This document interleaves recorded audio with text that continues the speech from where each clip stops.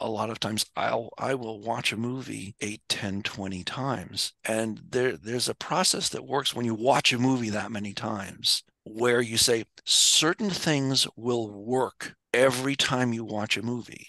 In the same way that you can watch a comedy and you can laugh every single time a certain things comes up. And other times you start seeing the nuts and bolts and say, well, this is always working. And here they're just connecting stuff. And you start saying, I get it. I see what they're doing. I see how they're taking this piece that works and this other piece that works, and they couldn't quite. They found some connective tissue to stick it together. I see exactly what they're doing. That was screenwriter and author Neal Marshall Stevens talking about one of the ideas found in his great new book on the process of creating horror on screen, A Sense of Dread. Hello, and welcome to episode 117 of the Occasional Film Podcast, the occasional companion podcast to the Fast, Cheap Movie Thoughts blog. I'm the blog's editor, John Gaspard. In today's episode, we chat with Neal Stevens about his book, and we're joined by my occasional co-host, vampire expert and horror aficionado, Brian Forrest. We'll talk about what scares us on screen, with Neal providing some great examples from some classic horror films. And he should know, Neal has an impressive IMDb resume, having written scores of horror films over a long and impressive screenwriting career. Neal, you have a really long and storied history in the horror cinema. Can you remember the very first horror movie that had an impact on you? Well, actually, looking back, the first movie that scared the hell out of me wasn't a horror movie. Huh. It was actually a Disney movie called Johnny Tremaine. It was a kid's movie, and there was a scene in that movie. Johnny Tremaine was a kid during the Revolutionary War who knew Paul Revere, who, as you may remember, was a silversmith. And there's a scene in that movie, the British are coming, and Paul Revere has got this urn of molten silver. It gets knocked onto a table. Johnny Tremaine trips and puts his hand face up into the molten silver and fries his hand. And I'm sure, every kid in the audience goes like, that's actually not the scariest part of the movie. Later on, surgeons are unwrapping his burnt hand, and they look down and they react in horror. His fingers have healed together, stuck together. We don't see it, and they say, oh, we're going to have to cut his fingers apart, which also happens off screen. Off screen, and again, in our imagination, imagining no anesthesia back then. It's a Revolutionary War. So poor Johnny Tremaine has to have his healed together fingers cut apart. The memory of what that must be like has lasted in what I could have only must have been like 5 or 6 when I saw it. My parents dragged me to see Johnny Tremaine. It's a happy Disney movie. I'm 67 years old, so it's been over a half a century since I saw this movie and was appropriately traumatized by those images. So Disney knew how to scare little kids, that's for sure. He sure did. Wow. That's a horrible story. Yeah. So as for official horror movies that scared the hell out of me, again, we used to watch phantasmic features on the TV in Boston. I remember a movie called Teenagers from Outer Space. They weren't actually teenagers. They were all in their 30s. But anyway, these invaders had a skeleton ray. That is, they would aim it at someone, it would flash, and you were instantly reduced literally to a skeleton. And they didn't care who. So as soon as they come out of their spaceship, there's a barking dog. And the dog falls down reduced to bones. They didn't care. They would use it as a woman's climbing out of a swimming pool. skeleton floating in the pool. The casualness with which completely innocent people are reduced to skeletons, again, just absolutely horrified me. Couldn't have been much older than 9 or 10 when I watched this movie. But the fact that human flesh is reduced to skeletons, but also the casual innocence of which people are reduced to, flesh is stripped off their bones is terrifying to me. I wonder how you parlayed that early sense of, oh, I like horror movies into I want to create horror as a genre. Well, I was one of a whole generation of kids who got Super 8 cameras and made stop motion movies and made monster movies in their basements. Pursuant to that, I was writing scripts when I was 13 years old. I guess people now do it with phones. We didn't have cell phones back when I was a kid, but we had Super 8 cameras and then little cartridge things that we'd slug in, and so I made tons of those little stop motion movies down in my basement. Do you still And have some of them? I guess I may have them somewhere. I think I have an old creaky Super 8 projector somewhere. I don't think you can get a bulb for it anymore. They're so, you know, I've got one up there on my uh, wonder if it would work. yeah, that's the big question. I wonder if it would work. Heaven only knows. But that's a great way to learn visual Yeah, storytelling. yeah. When I ultimately I went to NYU grad film, and all the films that we shot first year was all silent. Mhm. First silent film, then silent with sound effects, but you weren't allowed to use sync sound until you got to second year if you made it that far. Did you make it that far? Yes, I did. I actually graduated. Back at NYU, it was a very rough program at the time. They cut the student enrollment in half going from first to second year. So Mhm. it was a rough program back then. That's brutal. Yeah. So you leave film school with something under your arm that you've Yeah. shot. Where does that lead you? It certainly didn't get me much in the way of employment at the time. I ended up going right back to NYU. I ran their equipment room of all things for something like 6 years. But during all those 6 years, I was writing. They had like a computer that they used to turn out the schedules, and then when they weren't turning schedules, I was using that computer to write my screenplays using WordStar. If anyone remembers that old program. God, it was horrible, but Oh, yeah. it was free because I had it in the equipment room. And eventually, I sent some stuff to Laurel Entertainment, which is the company that did Tales from the Dark Side, and they had an open submission program. If you signed a release form, you could send them stuff. And I'd gone in and I'd met Tom Allen, who was their senior story editor. I had a screenplay. I went in and talked about it. He liked it. It wasn't for them. But then he invited me to submit ideas for their new series, their follow-up series to Tales from the Dark Side, which is a thing called Monsters. And I went in and I pitched some ideas, and they bought one.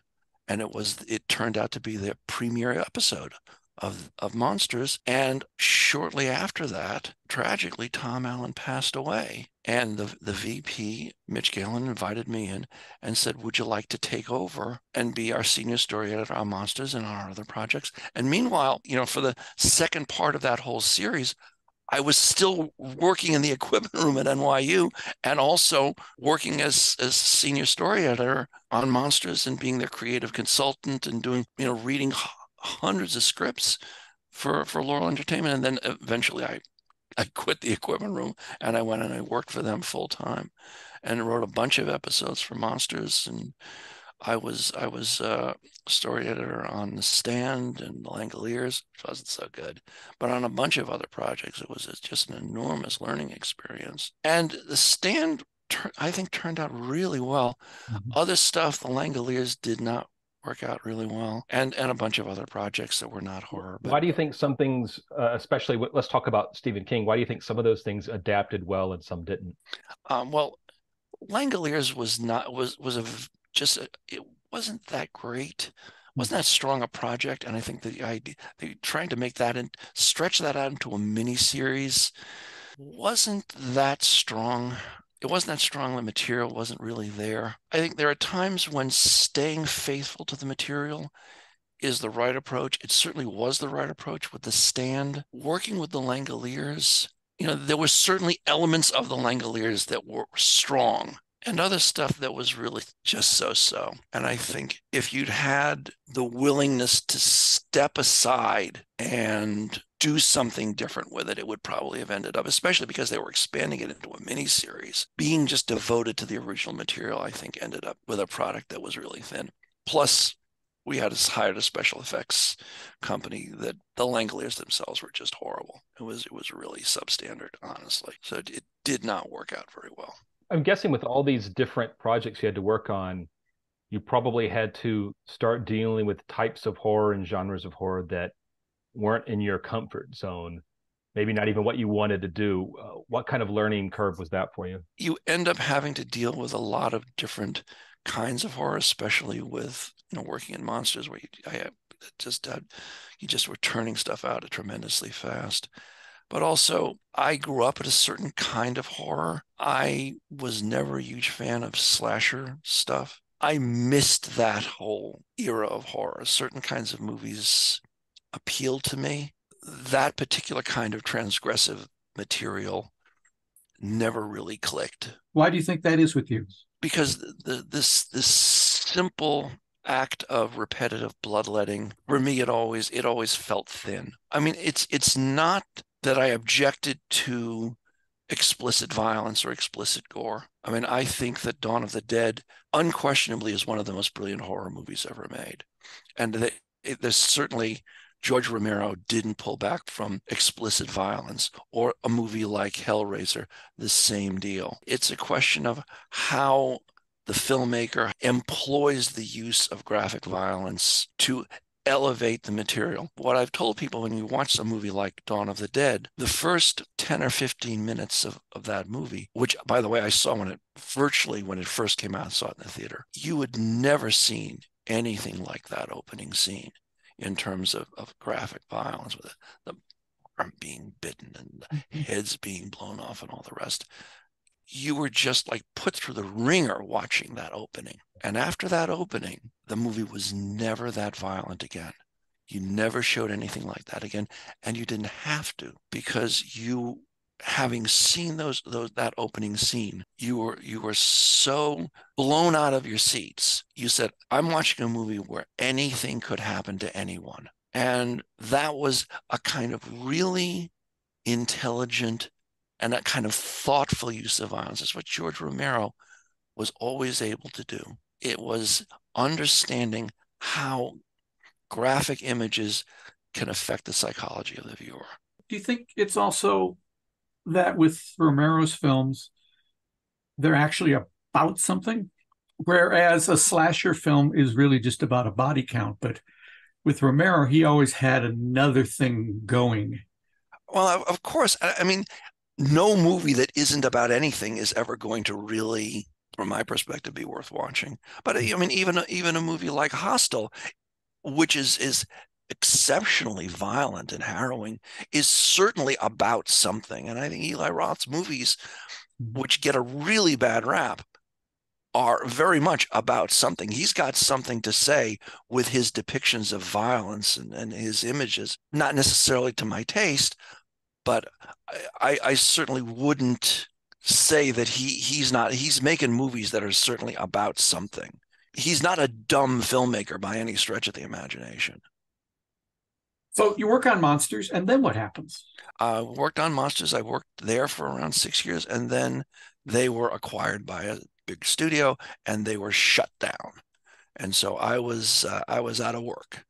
I'd known a woman named Debbie Dion from Full Moon. I figured, well, I'll give that a shot. I'll call her up and see maybe I could write for a Full Moon. And so I gave her a shot. I reintroduced myself and said, I'm looking to see if I could get some, job, maybe writing features for Full Moon Entertainment, Charlie Band's company. And they said, well, we pay around $3,000 for a feature. And I said, well, I got paid more than that for writing an episode of Monsters. That doesn't seem like such a good deal. And then my unemployment insurance ran out. Suddenly, it's a very good deal. It sounds like suddenly a very good deal. But, I made it very clear that money buys one draft. And if you want to rewrite, you got to pay me again. Because I knew what development was like, where they just expect draft after draft after draft. And I'd say, I can't do that. That doesn't make any sense. And I'd also, having worked for Monsters, I had learned to write really fast. And I could write a pass on a Monsters episode in 2 days. So I knew that I could write fast because these were 80-page scripts. And so I started writing for Full Moon. And over the course of like the next few years, I wrote something like 50 or 60 features for Charlie Band, and like a lot of them got made because they're not wasted money on movies that don't get made.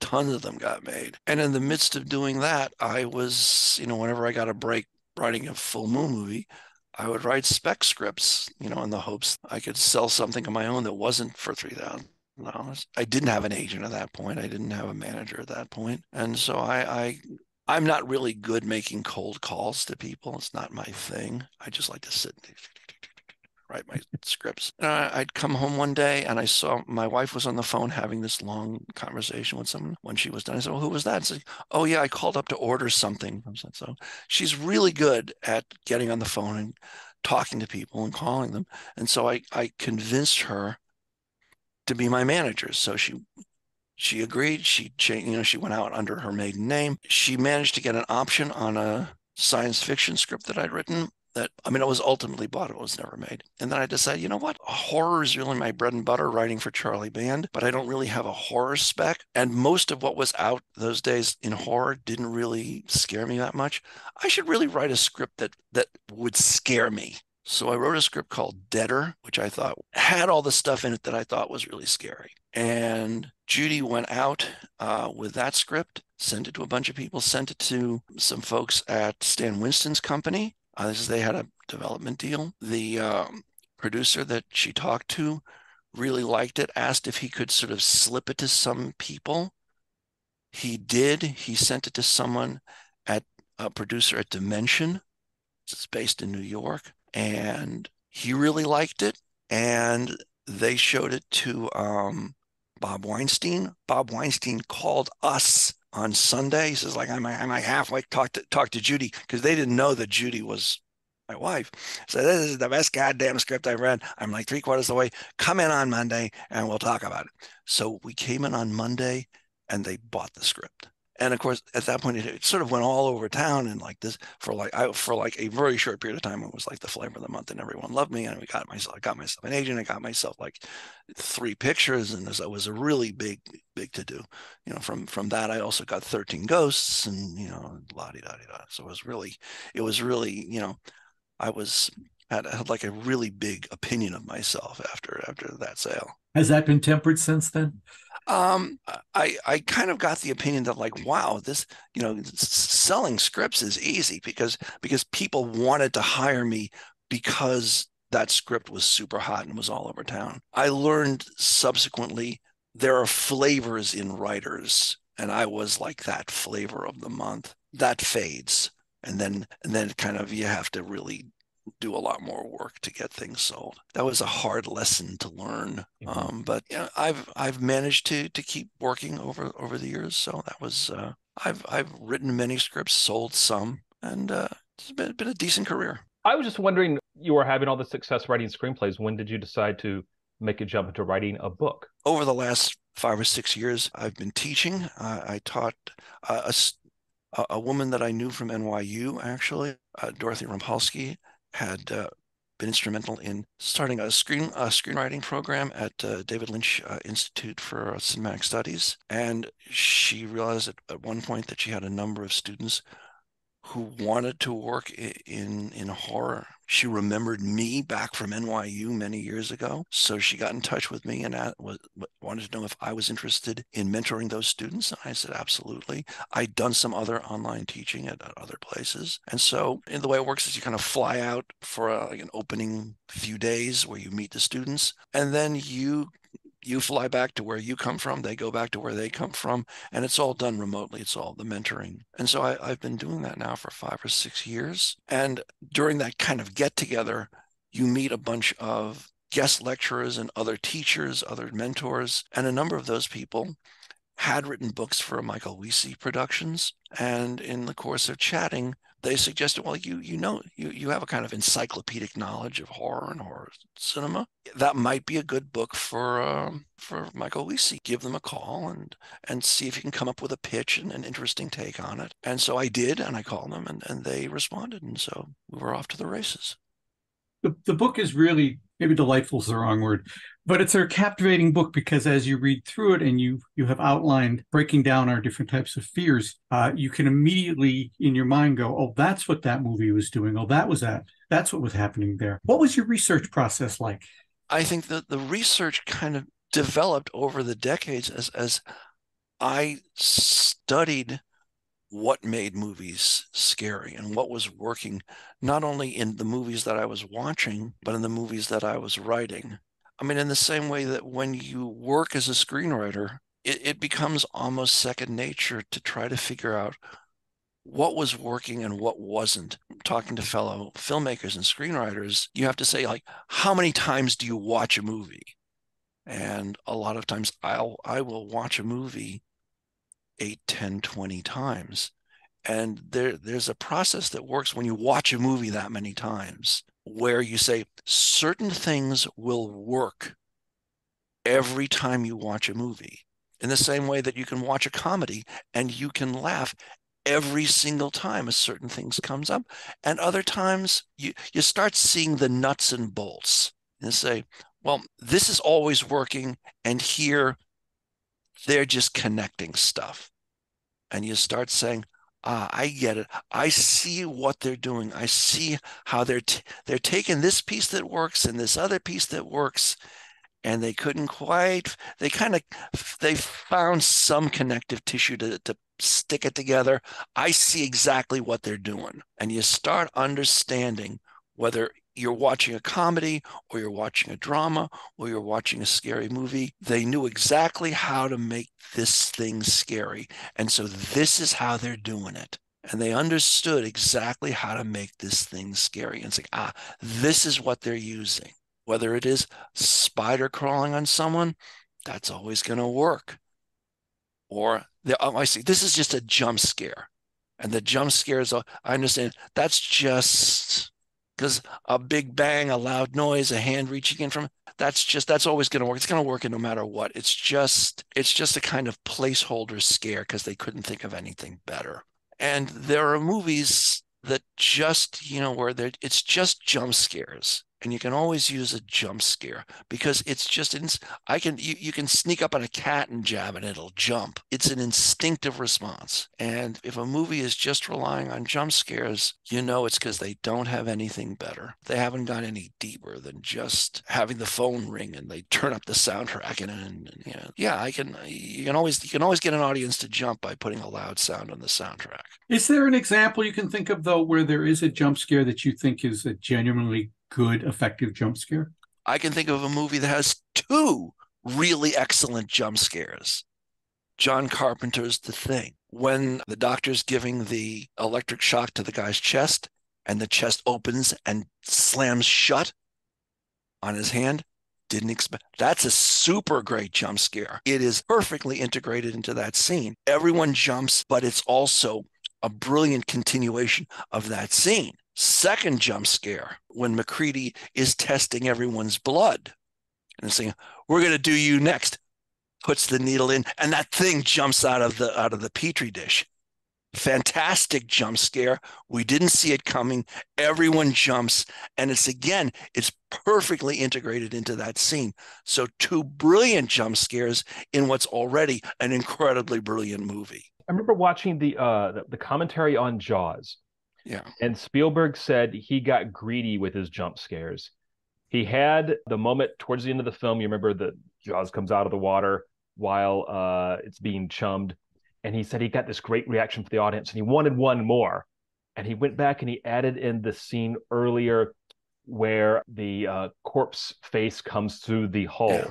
Yeah. And he said he never got the audience to react as well to the shark after he added in that corpse face coming through the hull of the ship. And I wonder, do you think there's a point of diminishing returns with jump scares in one movie? I think there absolutely is. I mean, and I say that I have no end of admiration for Jaws. I think it may be one of the most brilliant movies ever. And it certainly has stood the test of time. So we've each come armed with some movies here that I thought it would be fun to talk about them with you so that you could sort of delve into the different types of fear that are outlined in the book. And we'll just sort of checkerboard back and forth here. I'm going to start with one of my favorite sense of dread movies, and that's Don't Look Now with Donald Sutherland and Julie Christie, directed by Nick Roeg, which I saw way too young. First R-rated movie I saw. And I remember I knew that it was supposed to be really scary. And I went with my older brother, and we were standing in line, and the 7 o'clock show was letting out. And I said to my brother, well, it can't be that scary. They're not saying anything.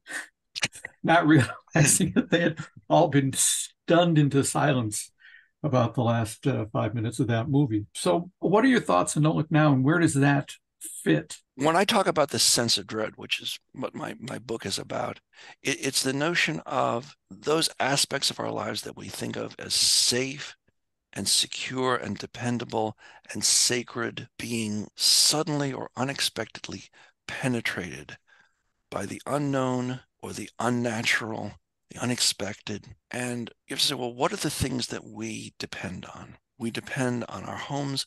We depend on our families. And so that relationship of parent and child, what violates that, and the loss of a child, loss is already wrenching. And so this sense of parents having lost a child, but then this notion that, well, maybe not, maybe the child is still out there somewhere, is so deeply disturbing. And so this weird quest, this pursuit and meanwhile in the background you have this sense of a killer, of killings going on, this really disturbing notion of the woman's half-decayed body being pulled out of the water is just as an image and again the notion of human body being reduced to mere flesh is deeply disturbing, and nakedness coupled with decay is deeply disturbing. And all of this sort of happening in the background. We don't quite know how these pieces connect. The notion that the search for the child and the notion that there's a killer on the loose. We know because the nature of cinematic storytelling is telling us that somehow these things are going to connect, because in the real world, there are countless thousands of things drifting around that don't necessarily hook up. But we know that one thing is going to collide with another. And so there's this growing sense of profound unease because we know somehow this child in this Red Riding Hood cape is wandering around. It's like, is this the child? Is the child going to become embroiled in this? But what we certainly don't expect is the ending that confronts us in the finale, which is so incredibly, the reversal is so terrifying and so hits us in the face of that sense of innocence revealed in such a terrifying way is the essence of dread. Where we expect to find innocence, we find a nightmare. What's great about what Nick Roeg did there was, if you've read Daphne du Maurier's short story, he basically shot the last paragraph of that short story cinematically. He figured out the way that she's laying out what's going on with Donald Sutherland's character at that moment. He figured out a way to make it cinematic. So, like you say, all the pieces suddenly fall into place in those last few seconds. And like you said, we've been brought to this place. We had no idea that that's where it was going to turn. Neal, tell me about Enemy from Space and what you like about that.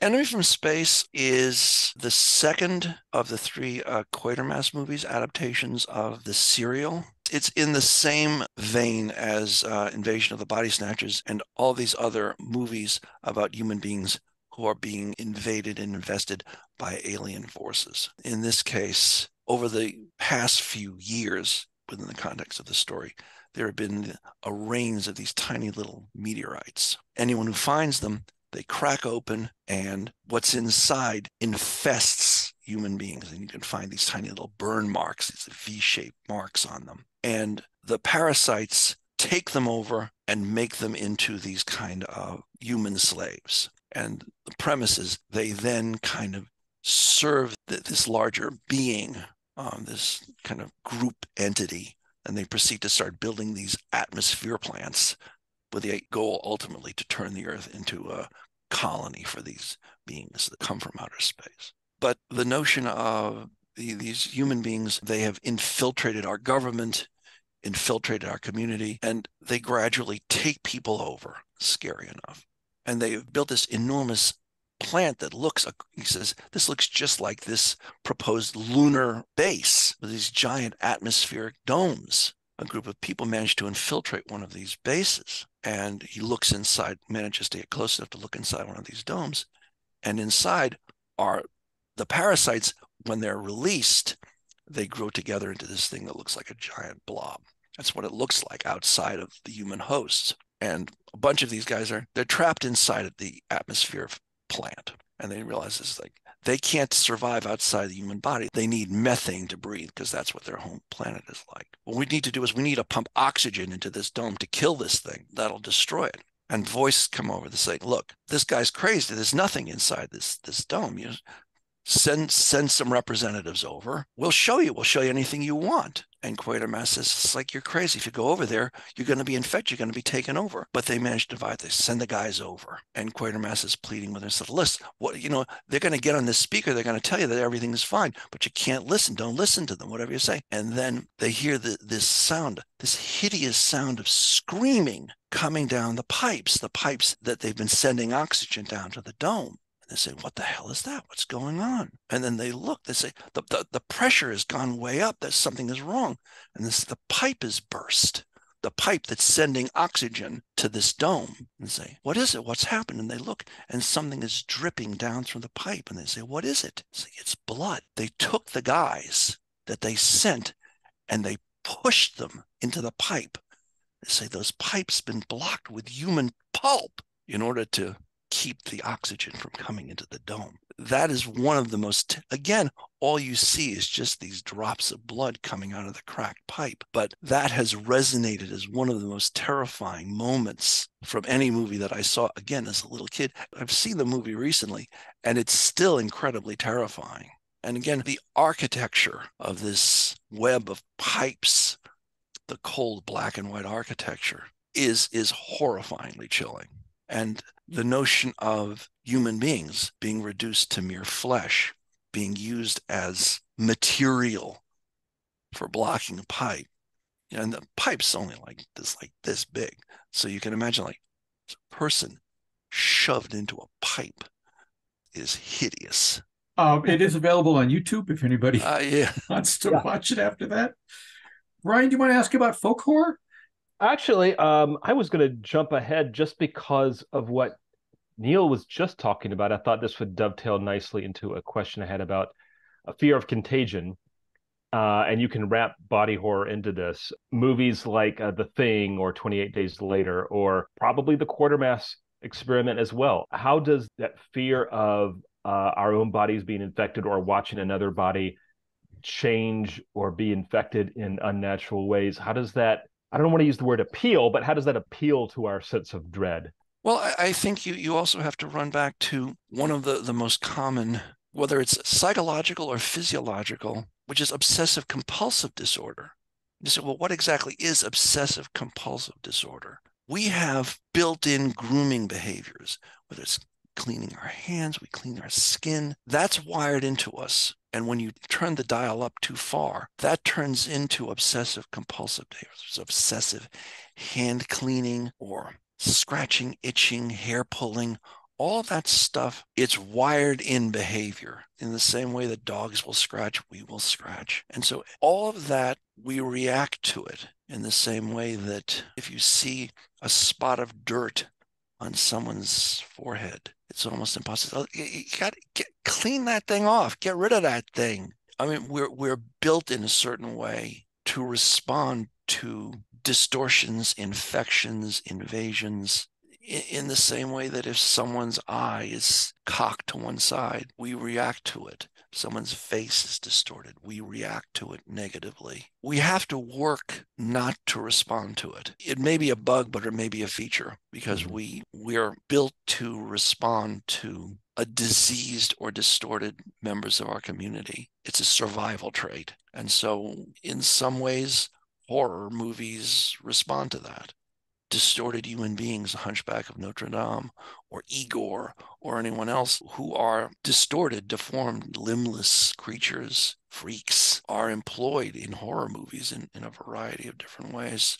And it's a very different thing from seeing an arm chopped off versus seeing an arm with three hands that are all operating. Both of them is something happening to your body that you might revolt in towards, but it's a very different reaction though, right? It is, but in a sense, it's all variations of the same thing. There's a central human norm, and that which varies from the human norm beyond a certain point triggers a reaction that says that's not the way it's supposed to be. And it's just eyes are too close together, eyes are too far apart, eyes are too big. Or there's an extra one, there's one missing. We recoil from it. We recoil from something that is too different, too far off the norm.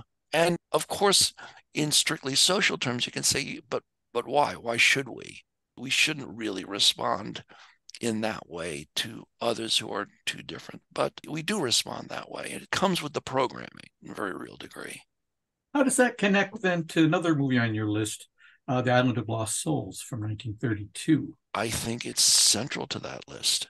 The notion of the difference between that which is human and that which is animal, and Moreau, who experiments with making animals into human beings, but not really. And this sort of terrifying revelation when our hero and the woman who we know to be an animal woman, but she looks fundamentally human, escape out into the woods and come across the animal person village, and the realization to what extent Moreau has been experimenting.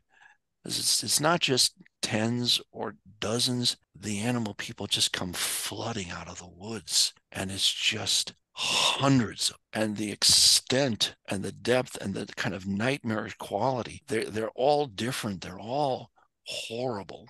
And it's just like, what has Moreau been doing? He experiments with these animals, gets them to a certain state, and then he just discards them and moves on to something else. This utterly careless, sadistic God of this army of nightmares. And you sort of see when they do their, are we not men? And you just see row upon row upon row of these hideous nightmare faces. And you just say, my God, what has this guy been doing for years? Just making these monsters. It's a classically creepy movie. Yeah. I do want to ask you about the classic ghost story movie, The Haunting, and what that says about our fears. If you can, maybe tie that into Ghost Watch, because there's a similar sort of thing going on there. They're both intriguing. They both are opening us up to this notion of unseen nightmare forces, especially the original Haunting, which shows us nothing. All you ever see, doorknob turning, a face that may or may not be in the wall, this horribly loud banging on the door, a moment where someone thinks that her hand is being held, but there's no one there. It is simply this notion of a house that is born bad, but never really fully explained. Again, you have this idea of the world itself that should be well behaved, that should be governed by comprehensible natural laws. But there's something deeper and darker and incapable of truly being understood, never mind being controlled. And if you just prod it a little bit too much, you're going to open it up to forces that are utterly destructive and utterly malevolent. And in both of these cases, you have this man of science and his team that are going to find out. We're going to find out for sure whether there really are ghosts, whether there really is a supernatural, whether there really is life after death. We're going to nail this down for science. Yeah, don't do that. Don't do that. These are things that are not meant to be explored, not meant to be examined. Go back.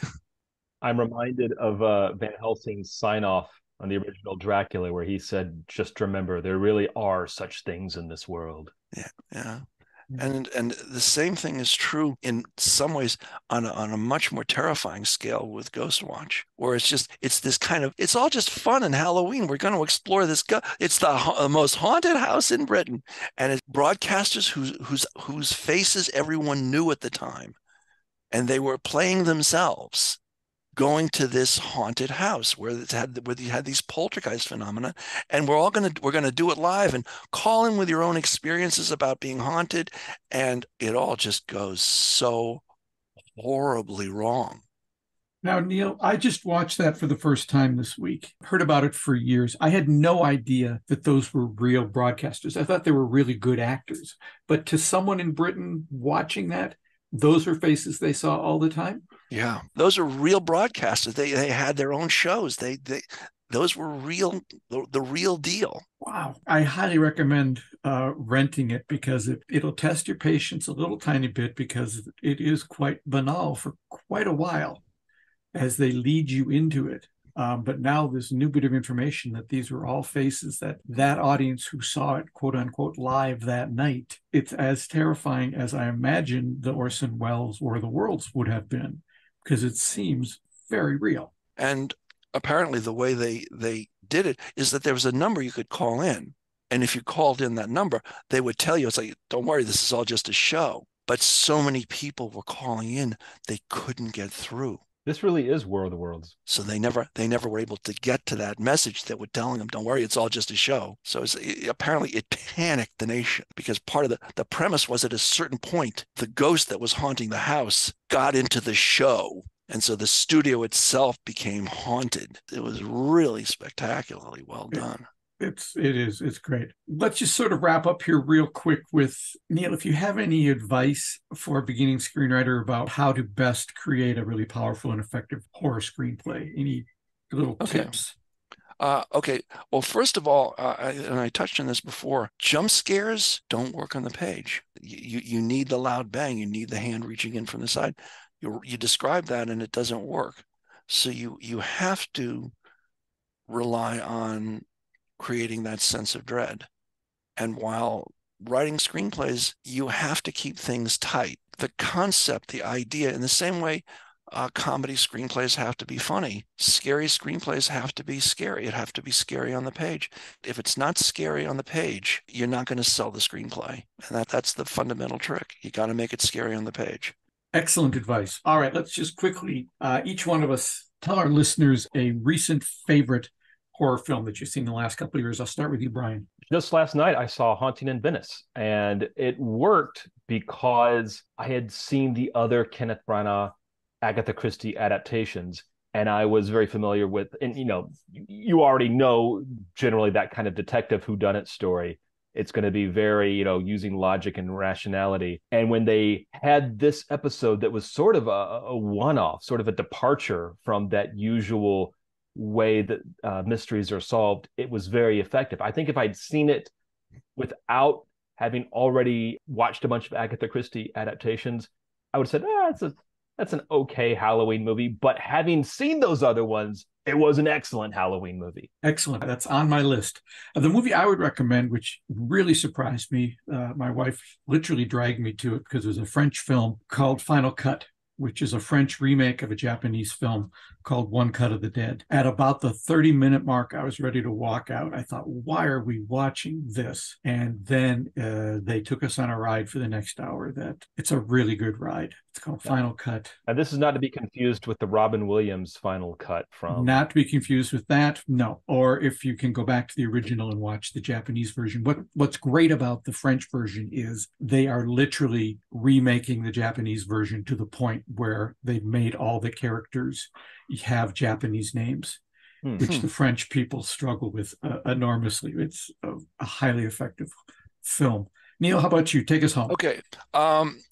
It's not a new movie, but I just saw it very recently. It is a Chilean stop-motion animated film called The Wolf House. It describes the adventures of a young Chilean woman who escapes from a repressive German colony and ends up in this bizarre house in which she blends into the walls. She's escaped with 2 pigs who grow up with her in this house. But again, no way in which I describe it is going to convey to you how deeply disturbing and chilling this movie is. It really is quite indescribably bizarre and disturbing, and just well worth your time to watch. It's not quite like any other movie I've ever seen.